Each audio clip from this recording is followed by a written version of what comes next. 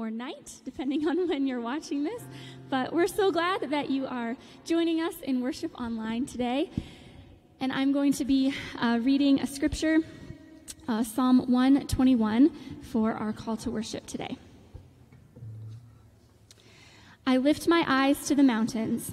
Where does my help come from? My help comes from the Lord, the maker of heaven and earth. He will not let your foot slip. He who watches over you will not slumber. Indeed, he who watches over Israel will neither slumber nor sleep. The Lord watches over you. The Lord is your shade at your right hand. The sun will not harm you by day, nor the moon by night. The Lord will keep you from all harm. He will watch over your life. The Lord will watch over your coming and going, both now and forevermore. Would you pray with me today? Dear God, we just come together from all over the place today. Perhaps people from around Tucson, perhaps even people from around the country, or even someone from somewhere else in the world. God, we just thank you that your people are everywhere, that you are with us no matter where we are. God, we thank you for your promises today. We ask that you would remind us to lift our eyes, our hearts, and our lives to you. And God, we pray that prayer that Jesus taught his disciples, saying, Our Father in heaven, hallowed be your name. Your kingdom come, your will be done, on earth as it is in heaven. Give us this day our daily bread, and forgive us our debts, as we forgive our debtors. And lead us not into temptation, but deliver us from evil. For yours is the kingdom, and the power, and the glory forever. Amen. I hope that you will sing along with us at home. We'll be singing two songs right now. The first one is called Waymaker, and the second one is called Highlands.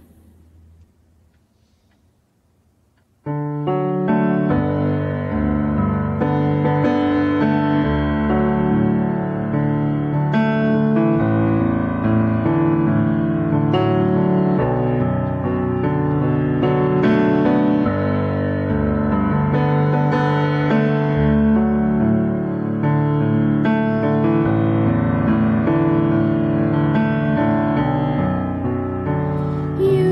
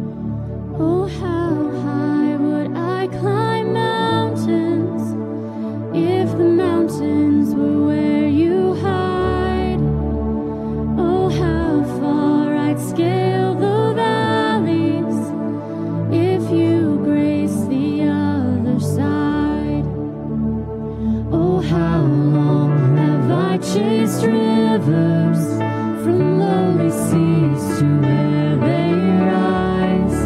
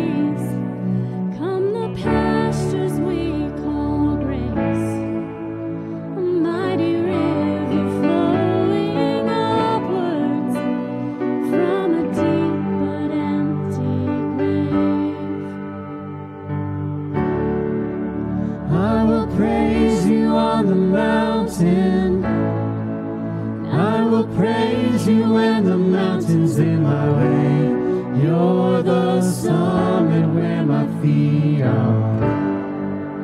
I will praise you in the valleys all the same. No less God within the shadows. No less faithful when the night leads me astray. You're the heaven where my heart is. In the highlands and the heartache all the same. Father, we thank you that we can be confident in your goodness and your faithfulness and your presence in spite of the circumstances we find ourselves in. We thank you for your presence where we are as we worship you even now. We thank you and we pray in Jesus' name. Amen. Well, good morning and welcome to worship this morning. I'm Pastor Pete, and I, along with our team of 9 here in our Northminster Sanctuary here in Tucson, want to welcome you to worship today. We're here leading worship, and we're glad that you're in streaming with us in some whatever way you're doing that. We also have a team of hosts that are ready to chat with you and help you with providing resources and links in the little chat areas of whatever feature you are streaming us this morning. So we're glad to worship together. A couple things I want to highlight for you in the ways that we as a church continue to connect and grow and serve in Jesus' name. One of the ways that we're connecting is via our online welcome card. Please take a minute and find where that is on your screen. If it's not there, easy to find, the hosts are going to put a link there for you. Click that welcome card. Let us know who you are and how you are, and ways that we can be praying for you. We'd love to hear back from you. It's a way for us as a church to encourage one another. So please help us with that. We have our Northminster Live web page, which is a place where you can find all the different resources that you can find as we're continuing this season of worshiping at a distance. So you can find that link, check out those resources there. There are ways that you can find our worship bulletin this morning that you can follow along. Also, there are some more detailed announcements about how you can give offerings, etc. So please find those resources on your screen there. As we continue to seek ways to grow, the information is also there where you can, with your kids, with your students, with any age adult. We've got groups and Zoom classes and Facebook groups. You can link and find those there. Also, as we continue to serve our community, there are ways that you can help us with that. Our Deacons Outreach is continuing to provide an important resource of food and groceries to our community. Last Tuesday, we gave out 67 bags of groceries, so we're continuing to need those to replenish our shelves, because our shelves are getting empty. We want to give away all that we have when it comes to our Deacons Pantry. So if you can help us get more, either by donating the food or by contributing to that fund, there are going to be links shared for how you can do that. We're also continuing to offer our Caridad meal program on Monday evenings on a pick-up-and-go basis. I think that's all that we have for the announcements for this morning. Why don't we continue to worship as we pray together? Will you join me? Lord, we thank you for this gift of worship, for that promise that says that you are always present. You're always with us. You are faithful. And so we thank you. We pray today for our community and our world as we continue to go through these processes of being safe. We know that there's a lot of struggling happening. Not only those who are suffering because of the COVID-19 virus, but for those who are caring for those people, and for the people who care for those people. There are doctors and nurses who are isolated from their families. Lord, continue to protect them and give them peace in this season of healing, of finding hope in you. Lord, we pray and our hearts ache for those whose employment has been affected in this season of staying at home. Lord, for these for the ways that jobs have been affected, reduced, or lost. Lord, there's a lot of fear that comes into play in this season. And so we pray, God, that we would trust you, that you would be the great provider, in the Old Testament referred to as Jehovah Jireh, to provide for the needs of every family, every person that is struggling today. Lord, we look to you. And we continue to pray, Lord, for our leaders, for the wisdom to make good and wise decisions, to hear the voices of the people, but to know that those voices are often different. But listening is so, so important. So we pray that above all, our leaders would be good listeners, and that still their decisions would be wise and helpful for our communities. We long to return back to the way it was, and we fear that it won't ever be the same. But Lord, what we can be assured of is that you are the same, that you are unchanging, and that you are forever our rock who is faithful. Lord, we pray that we might be faithful as well. So would you increase our faith? Would you be with us as we continue to struggle and have doubts? Would you help us with our sin, Lord, as we turn inward sometimes and as we feel isolated? Lord, help us to not commit those sins that are so easily entangling of us.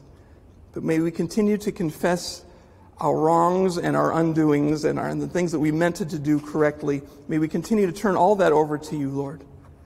That you would remove stumbling blocks. That you would, by your grace, turn them into stones that would be solid stepping stones for our life. Lord, we thank you that you are a God who hears us, who answers our prayers. We thank you that you call forth our lives and the offerings of our lives.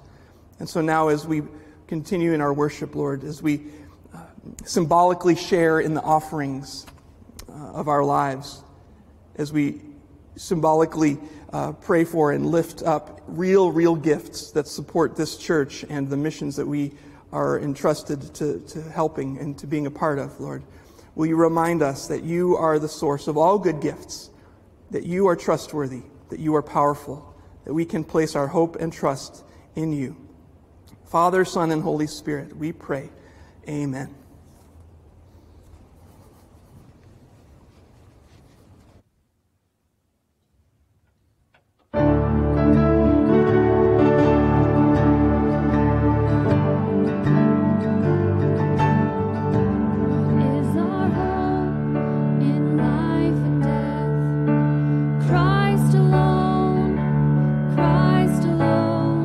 What is our only confidence?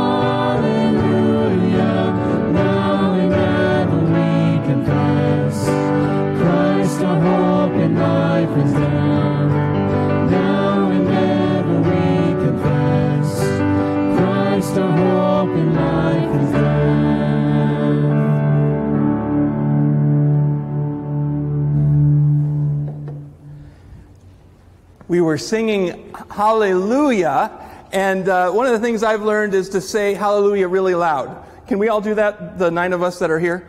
Say Hallelujah. And will you at home, will you say Hallelujah wherever you are really loud so your neighbors can hear it?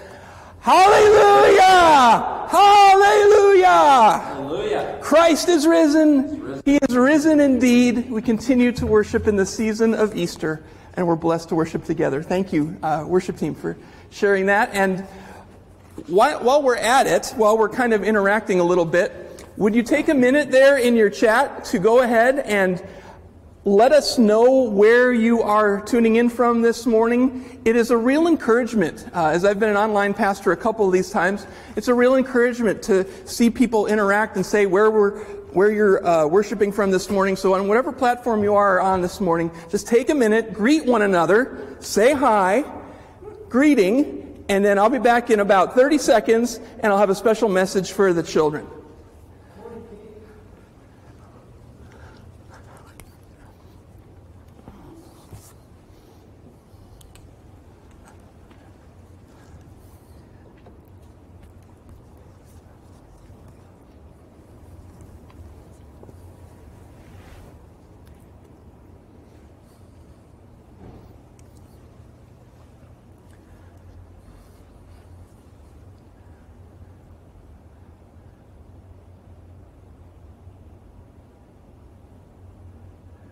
Okay, maybe that's been enough time for you to greet one another, but you can continue to use that chat feature to ask questions or share information with each other, to greet one another.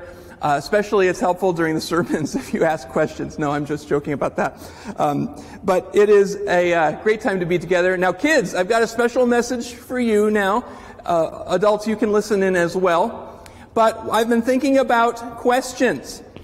Okay. Oh, first off, before I say more, we do have this special Kids Online Facebook group that we'd love for you to check out. There are ways that you can find interactive things to do this week. We have a midweek online group, and it's a lot of fun. So take some time to check that out there. Also, we have some downloadable worship bulletins that you can find. There will be links shared for you as well. All right. So I've been thinking, though, about questions and hard questions. I've been trying to think of the hardest questions I have. And here, I wanted to ask a couple of you. And if you want, you can, in the chat, respond with some answers, okay? So here's my first question. Okay, you ready? What is the color of a mirror? Okay, think about the mirror. When you look at it, you see yourself. But what color is it? I've been really thinking hard about this, and I think it's mirror colored. But I don't know. Anyways, let us know what color you think a mirror is. So that's a hard question. There's another hard question, and I brought my little timekeeper here. And this is really helpful to keep track of time, or even to waste time. And so my question is this, as we watch the hourglass sand go through. My question is this, that if you enjoy wasting time, is that time really wasted? Ask your families this, okay? If you enjoy wasting time, I think it's a matter of whether you think it's a waste of time or not. Sometimes parents or grandparents, they think something's a waste of time, but it totally isn't. Like watching this. I could watch this for 70 seconds. Okay, that's not a waste of time. I think I know the answer to that one. Okay, here's another question. If anything is possible, is it possible for anything to be impossible? Okay, go ahead and ask someone who's grown up around you to answer that question. Okay, if you didn't hear it, if anything is possible, is it possible for anything to be impossible, or is that the impossible possibility? Okay, think about that for a while. Good. And then my last one is, if you have a clock or a watch that has moving hands, maybe you've seen these before. There are 3 hands, and I want to know, why is it that the third hand on a watch is called the second hand? Will you please tell me? Please help me understand this. Okay, why am I asking these silly questions? Well, there were people around Jesus, and Pastor Andy is going to read the scripture about this. There were people called the Sadducees, and they were asking Jesus all kinds of questions. And they were trying to stump him. They disagreed with him about something called the resurrection, and whether people would rise again after they died. In a day far from now, the day of the Lord, they didn't think it was going to happen. They didn't think people would come back to life after they died. But Jesus, he had a different belief about that. In fact, he would show and prove what he thought about that. But this is the question the Sadducees asked. They asked this really silly question about, okay, if a man marries a woman, and then the man dies, and then his brother marries the woman, and then that brother dies, and then the next brother marries that woman, and then like 7 brothers, and they all die, and then the woman dies. The question was, well, who's going to be married when the resurrection happens? Answer that one, Jesus. Well, Jesus had no problem with that question. He knew exactly how to answer it, because Jesus knows everything, and he's trustworthy with his answers as well. And so he said, you know what? That's really not the right question. Here's really what it's about. And he talked and told them the truth. Pastor Andy's going to tell us the answer in a few minutes. But he also said that God is not the God of the dead. He's the God of the living. Boys and girls, it's important to remember that God never will let us go, ever. And we are alive because of God, and we will always be alive because of God. And we can trust in him and trust in his promise for us. Let's pray about that. God, we thank you. We pray that in our lives we wouldn't be confused by our questions, but also that we would never be mistaken. That we would trust you, God, no matter whether we know the answers or not. That we would trust that you are forever for us and with us. We thank you, and we pray in Jesus' name. Amen.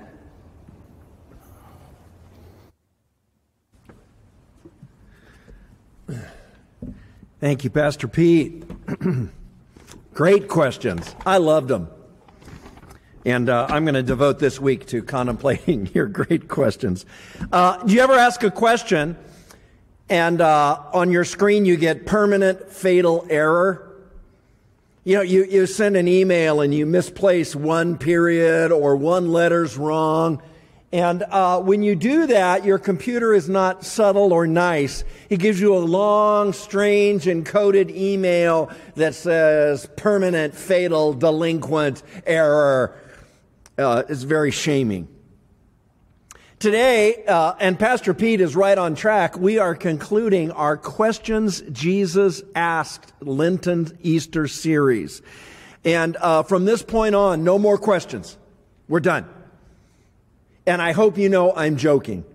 Actually, I hope this Lenten and Easter series has helped provoke you and will provoke you to more questions.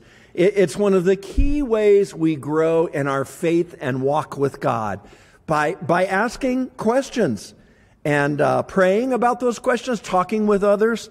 That's how we learn.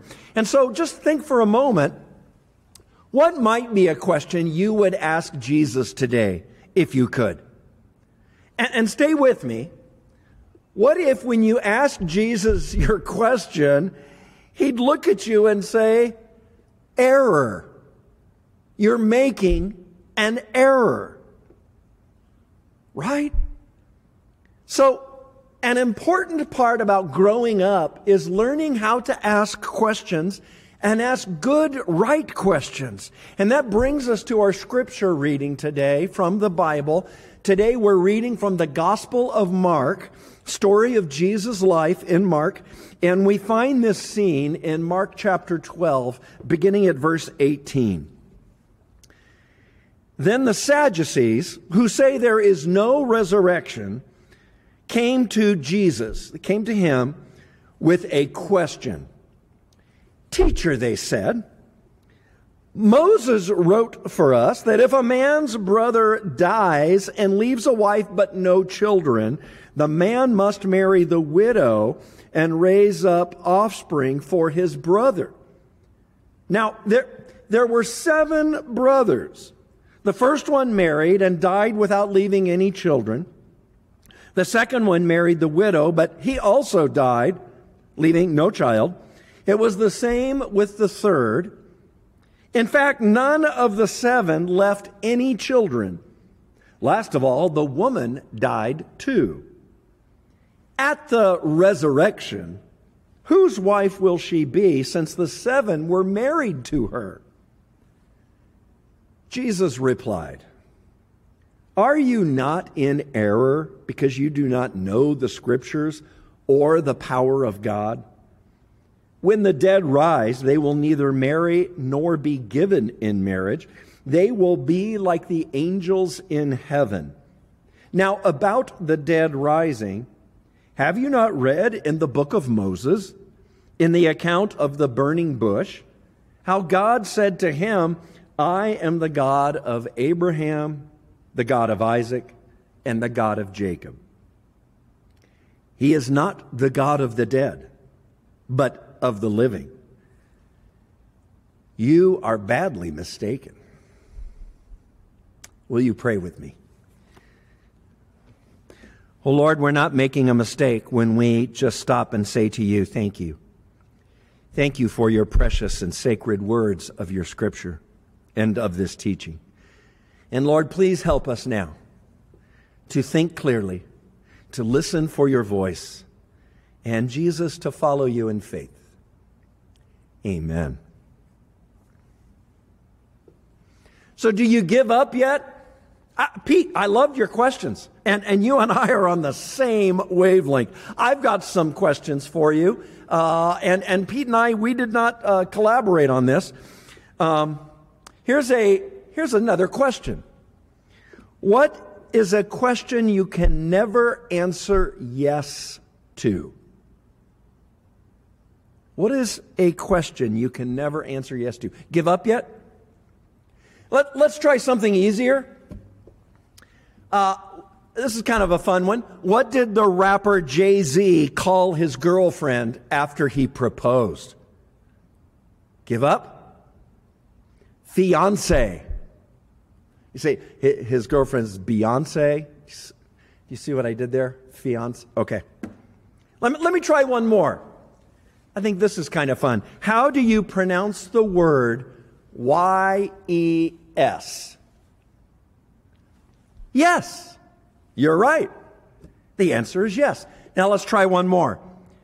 How do you pronounce the word E-Y-E-S? That's a little harder, right? Do you give up yet?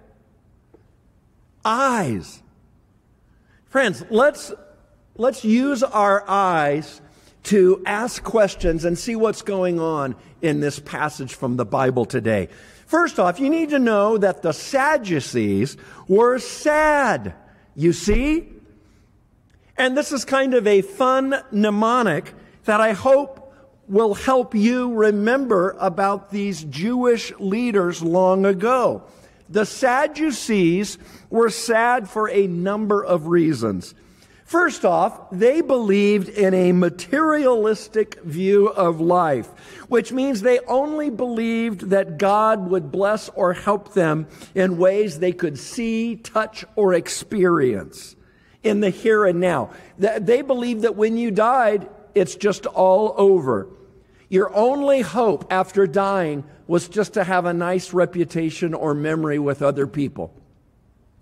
And now, it's funny, their only memory or claim to fame in history is being known as the Jewish sect that was told by Jesus they were wrong, dead wrong. They were sad, you see? The Sadducees, I'm told, were a very wealthy and powerful group in the city of Jerusalem. They controlled the business dealings of the city, and they did that by putting their collaborating trust in the Romans. And that worked right up until Caesar, the Roman leader, decided to destroy the temple and burn down the city. They were sad, you see? This political religious party was wiped out when the Romans destroyed Jerusalem in 70 AD. The Sadducees based their beliefs in the Torah, which is the first 5 books of our Bible, of the Old Testament. And according to the Sadducees, they did not believe there was any evidence to believe in any kind of afterlife, or to believe in angels, or that there was any resurrection from the dead. And so when they asked this mocking question to Jesus about the resurrection, he replies quickly that they are in error because they do not know either the Scriptures or the power of God. Yikes, can you imagine that being said of you as a leader in God's city, that you are in error? They were sad, you see? And so the Sadducees asked Jesus this testing question. There was a code back in the book of Deuteronomy that says if your married brother dies without any children, it was your duty to marry your sister-in-law so that maybe a potential child could grow up and help take care of the family, that widow. Now, this silly question was raised by the Sadducees about 7 brothers. 7 brothers who marry this woman, and then she dies. And if each of the brothers died in turn after each married the woman, but with no children, the question is, whose wife will she be in this so-called resurrection, Jesus? What does all this mean? Well, you know, at first read, it means this woman was bad luck. It also is a little side lesson that women should take out life insurance. But Jesus replied, "Are you not in error because you do not know the Scriptures or the power of God?" Now, friends, think of this sad thought. The Sadducees were asking the wrong question, but to the right person. They were the leaders, the powerful elite of Jewish society, but they didn't really know God's Scriptures nor the power of God available to them. The question is, do we? How can these principles guide us in living in Jesus' resurrection? How can we be living in Jesus' resurrection according to His Scriptures and in the power of our risen Lord? Well, idea number 1 from our Scripture tells us that we should not quit. Do not quit. Because of Jesus and His life in human history, we cannot quit. Jesus told His questioners, "You do not know the power of God." Do we? Which means, is Easter just one day, a holiday in our lives? Or are we living in that Easter resurrection power every day? If you were worshiping with us last Sunday, you know that we remembered and thanked God for the saints of our lives in this church who have gone on to glory before us. And we can see in their lives how they would not quit. And we can thank God for them because Jesus tells us to trust and know the power of God for them. Jesus told the Sadducees, when the dead rise, they will neither marry nor be given in marriage. They will be like the angels in heaven. And he's saying here that with the resurrection, in the resurrection, there's going to be a new order of existence brought about by God's power. And we will be like angels, Jesus said. Now, not exactly angels, will be like angels, because the characteristics of our resurrection life is enjoying fellowship with God and living in service for Him. You know, the greatest temptation that Jesus ever faced was to quit. To quit on God's mission of love in His life. To quit and to not suffer for us, to not die in our place on the cross. But Jesus prayed, "Father, may your will be done." You know, the greatest temptation after His crucifixion was for His followers to just stay quarantined, to just stay distanced from others. They were living in dread, fear, and despair. All seemed lost. They were simply counting their losses while heaven was counting Jesus' launch. 3, 2, 1. Easter. Life. If the resurrection means anything, it means, friends, we cannot quit. And I'm saying this because right now, these are the kinds of times that can make us feel like quitting. You know, like you, I've read stories of this virus and its traumatic effect on some. And I get it. It has stopped me in my tracks. It makes me wonder what will become of us, my loved ones, our church. And I'm not sure the answers to those questions, but I do know one thing. We will not quit. We cannot quit. We cannot quit being God's Easter people because Jesus beat death at its own game. And so will we. I love how Tony Campolo once said, you know, throughout history, there were times when it looked like the church was about to be completely destroyed. And he says, but you know, each time the church, we Christians showed history that we have a nasty habit of coming back from the dead. Evan Thomas, in his book about the famous lawyer Edward Bennett Williams, tells of a time in the attorney's life when he was approached by Mother Teresa. She made an appointment with this famous lawyer to ask for his financial support for an AIDS hospice. But Williams had already told an associate of his how he had already decided he did not want to get involved, and he had worked out a gentle, apologetic refusal for Mother Teresa. After Mother Teresa made her request in his presence, Williams gently recited his pre-planned rejection, upon which Mother Teresa responded by saying, well then, let us pray. And they bowed their heads in prayer. And after the prayer, Mother Teresa went through her whole request again, word for word. And once more, Williams, the attorney, said, no, I'm sorry. And again, Mother Teresa said, well then, let us pray. Williams at that point knew he was beat. He knew that they would be praying together for the next several months if he didn't do anything. And so he gave in to her request and he offered his financial support for her cause. Friends, look at any great Christian and you will find a person, because of the resurrection, who does not give up. Gordon MacDonald, the pastor and writer, tells of a time he and his wife Gail spent 1 month in South Africa.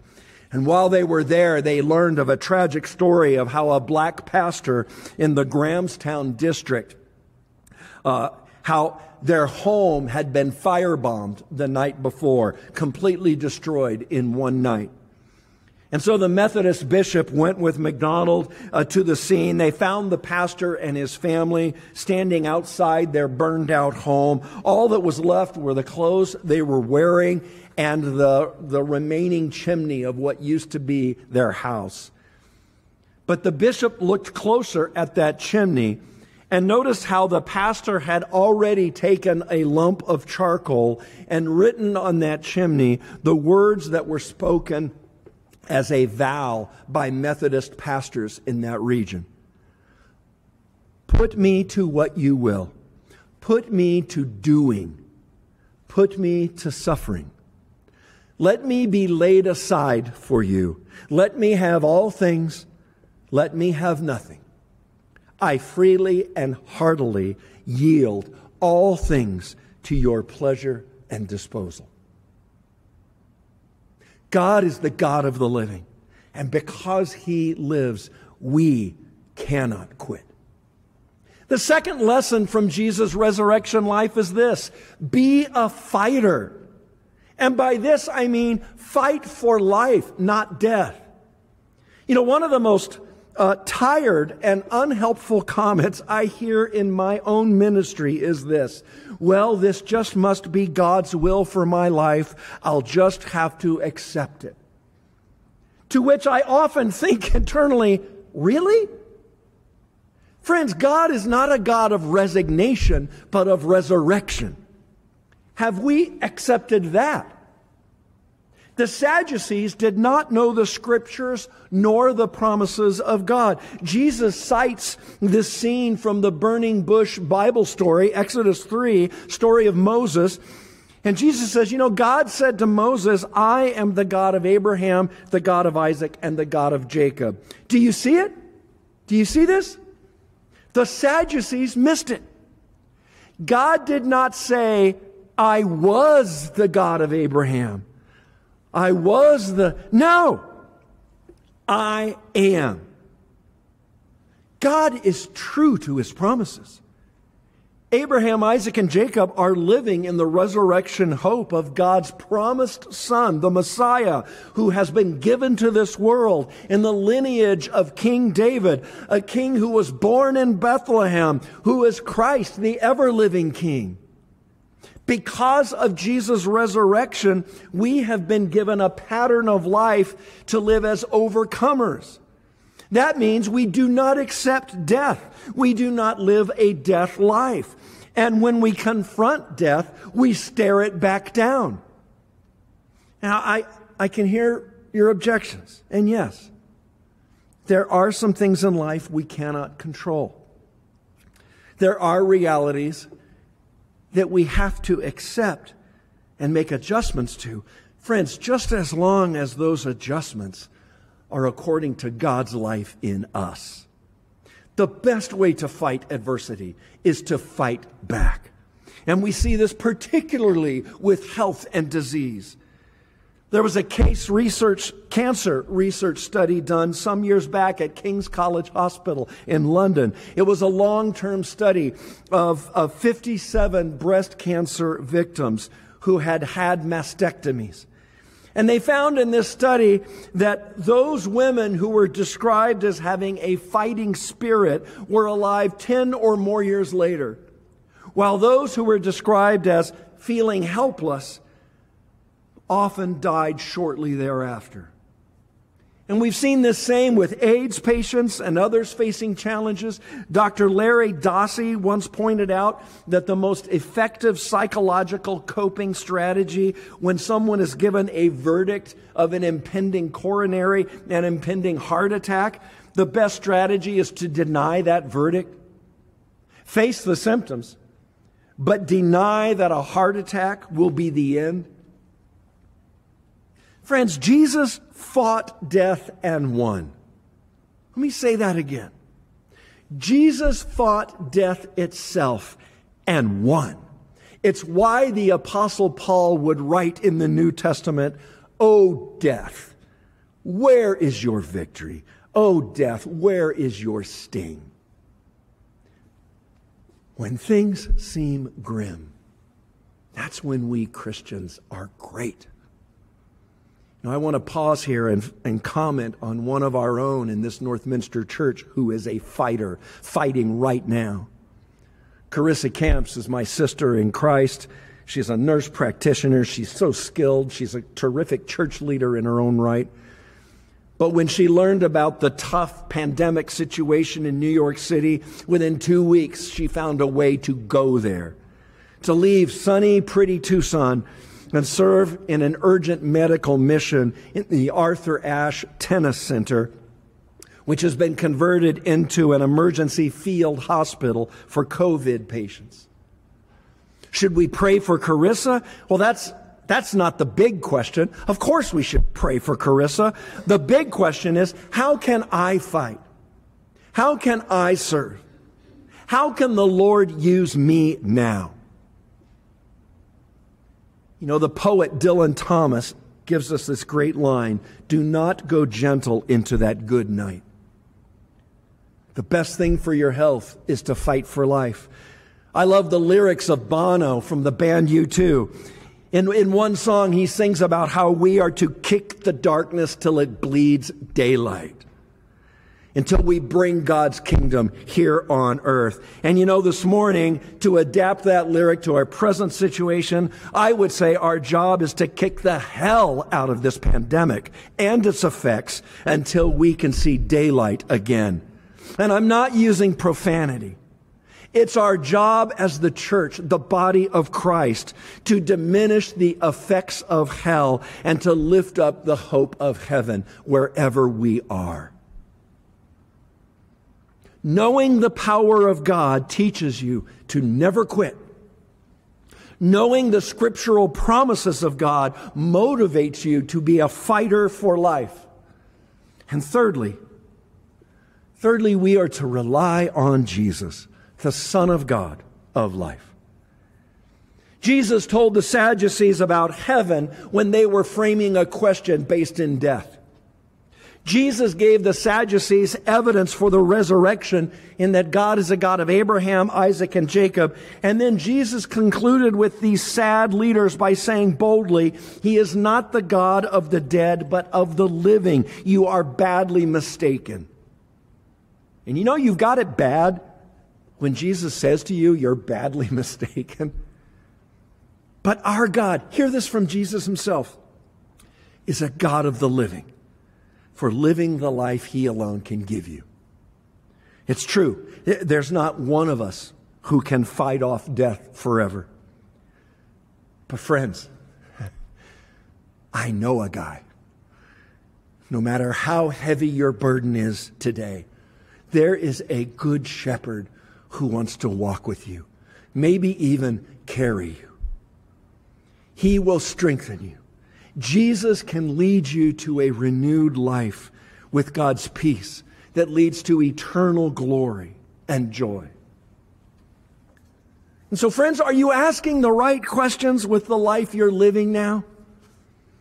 And are you ready to give up in the right ways of finding God's strength and healing peace in His risen Son Jesus for you? Friends, did Easter go by and were you sleeping?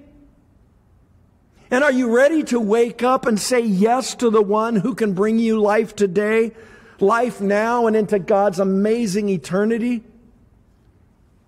I came across this wonderful story, a true story about a man named Arthur Stacey of Sydney, Australia. And in his life, he earned the nickname of being called Mr. Eternity. Apparently, Arthur Stacey grew up in a horrible childhood. He was the son of alcoholics who left him as a child to fend for himself. He rarely went to school.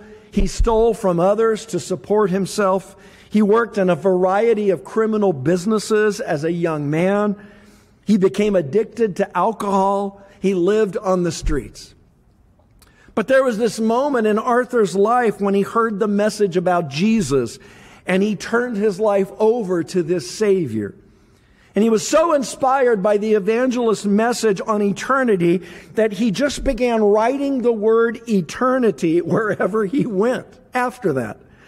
Now, and he tried to keep this little project a secret, but he would write the word eternity on sidewalks and on public buildings in the city of Sydney each night. He believed that God was calling him to remind others of the bigger picture. Remind them of their spiritual state. And after quite a while, the people of Sydney couldn't stop talking about this mysterious person who wrote the word eternity on all these places around the city. They began to refer to him as Mr. Eternity. It was in 1956 that a local pastor discovered his story, his identity, and interviewed him in the local paper. People learned about his story and his testimony. And Arthur Stacey died in 1967 after writing the word eternity over 500,000 surfaces throughout the entire city. But his story's not over. In the year 2000, when Sydney was hosting the Olympic Games, the city officials honored the memory of Arthur Stacey by stringing gold lights across the Sydney Harbour Bridge, and the lights spelled out one word: eternity. Can you think of that? 33 years after his death, a formerly homeless, illiterate man made his influence felt across his entire city with a message that would last for years. A message that the city would put up in lights years after his passing. Eternity. I want to come back to that little riddle I posed at the beginning of my talk. Wonder if you figured it out. What question can you never answer yes to? It's the question, are you asleep? Are you asleep? Friends, are you asleep to the power and life of Jesus in you? Is today the time to wake up? The other day I came across these pictures that obviously some kids colored onto a sidewalk near where I live. And I hope you can make it out.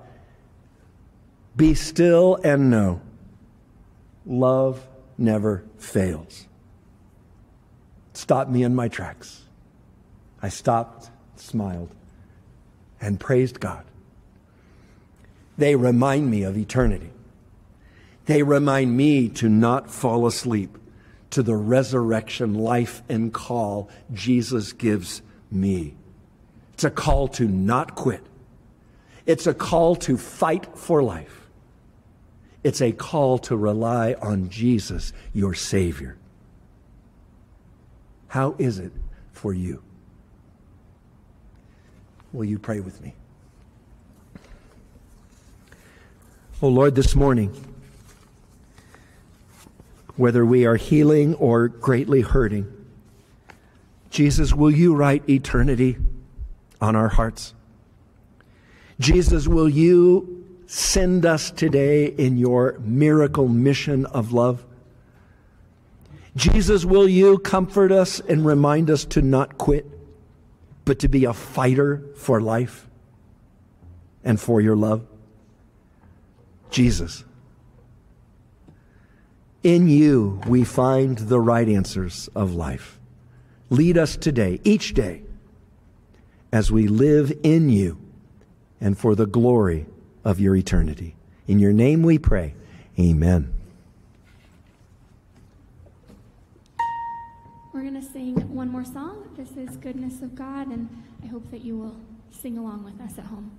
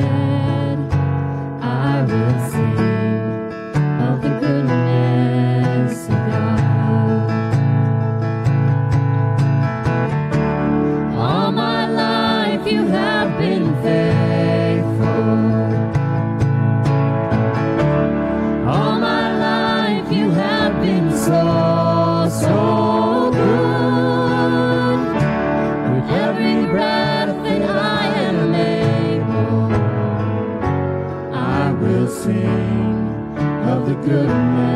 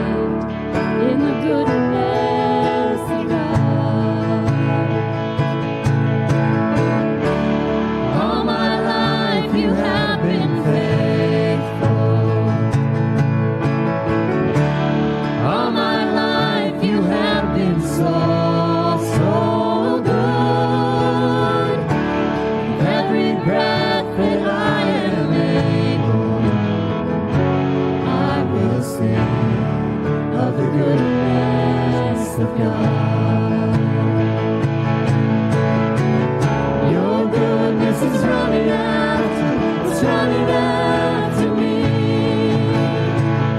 Your goodness is running after, it's running after me. With my life laid down, I surrender now. I give you everything. Your goodness is running after, it's running after me. Your goodness is running after, it's running after me. Your goodness is running after, it's running after me.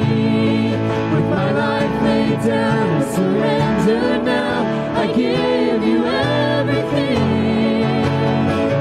Your goodness is running after, it's running after me.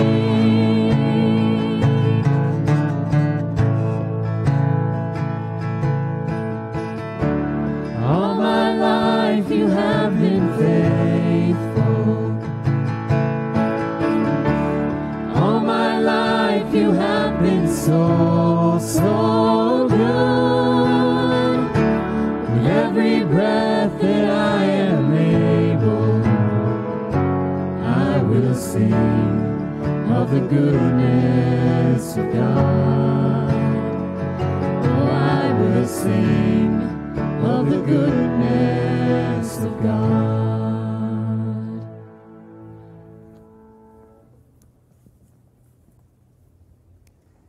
Thank you, friends. Thank you for joining us in worship. Please let us know that you were with us on that comment card. And if any of you are interested in taking just that step of faith to trust your life, your situation in Jesus, you can just simply pray, Lord, I need you. I can no longer be the God of my own life. I'm trusting you. I believe in you, Jesus, as much as I understand. And I want to commit to walking and following you every day in your way of love. It's a simple prayer.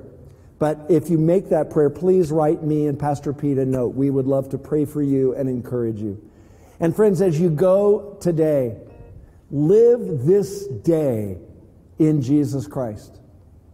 Live with his mission of eternity in your heart. May the blessings of God the Father, the grace of his ever-living Son, Jesus the Christ, and may the power and the peace of the Holy Spirit be with you and guide you today and into eternity. Amen.